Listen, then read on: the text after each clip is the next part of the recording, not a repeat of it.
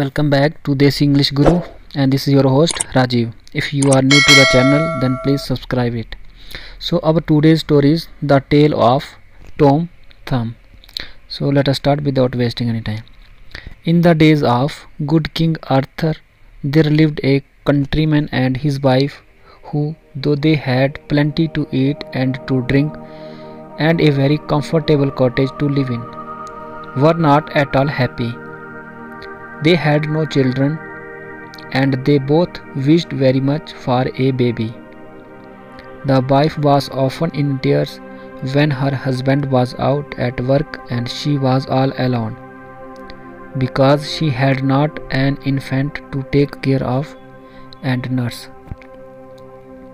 One day, as she sat weeping by herself, more than usually sad, she said aloud, "If I only had a dear little baby, I should not care, but it was like. I should be thankful for one if it were no bigger than my husband's thumb." Now it happened that the queen of the fairies was passing by, though the poor woman could not see her, and she knew the farmer's wife was kind to the poor and likely to be a good mother. She thought she would grant her wish. So about an hour or two afterwards, the woman was much surprised to see standing by the table a very beautiful lady, dressed splendidly, with a glittering star on her forehead and a wand in her right hand, with a gem of great brilliancy at the top of it.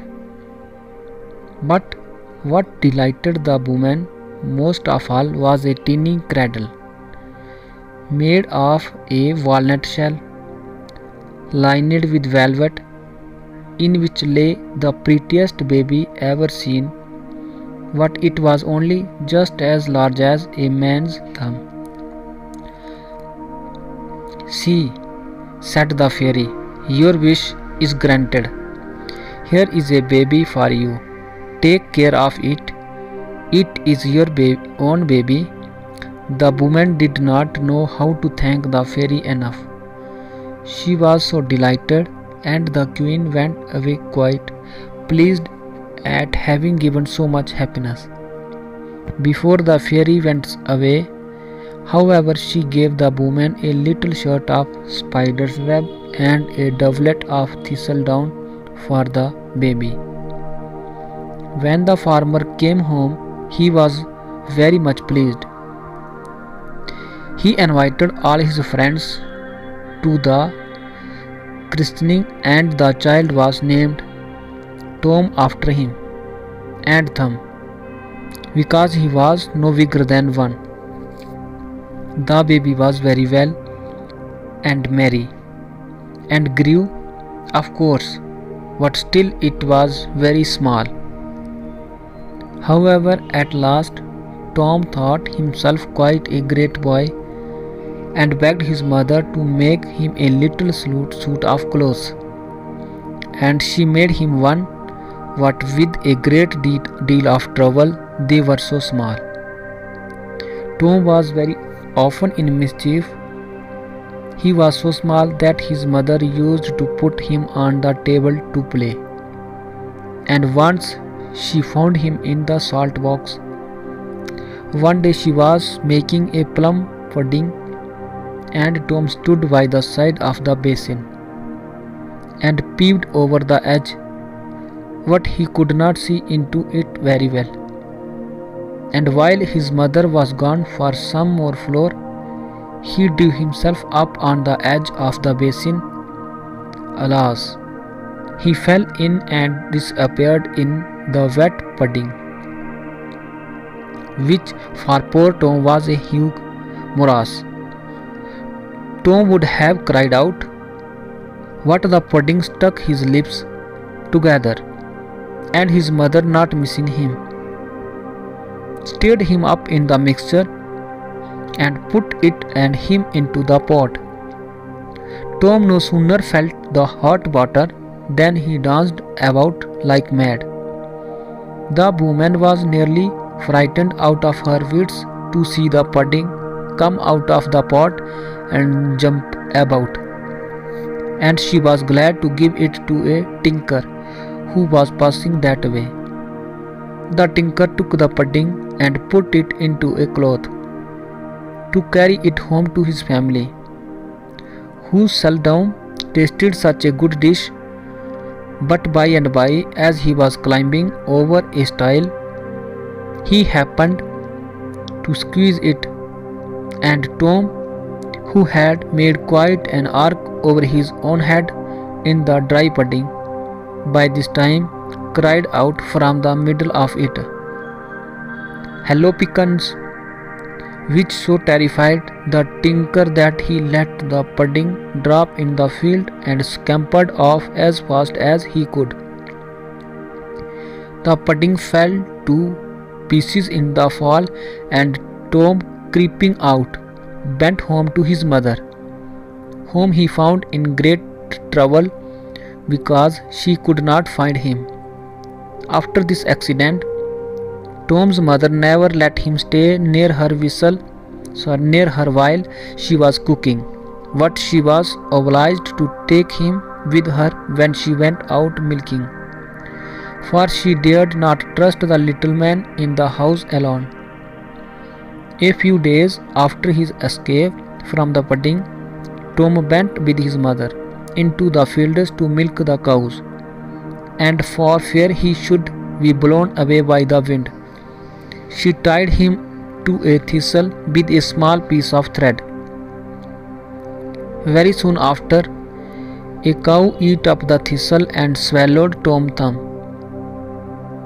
His mother was in sad grief again, but Tom scratched and kicked in the cow's throat till she was glad to throw him out of her mouth again, and he was not at all hurt. But his mother became very anxious about her small son, who now gave her a great deal of trouble. Sometimes he fell into the milk pail and was nearly drowned in the milk. Once he was nearly killed by an angry chicken, and another time had a narrow escape from a cat. One day Tom went plowing with his father, who gave him a whip made of a barley straw to drive the oxen with.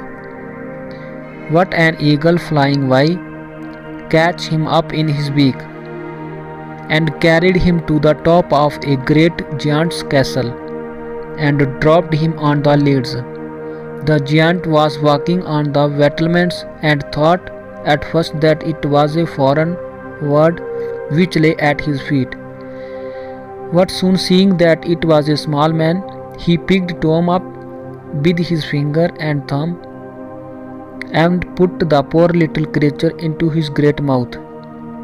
But the little boy scratched the roof of the giant's mouth and bit his great tongue and held on by his teeth till the urge in a passion took him out again and threw him over into the sea, which ran beneath the castle walls.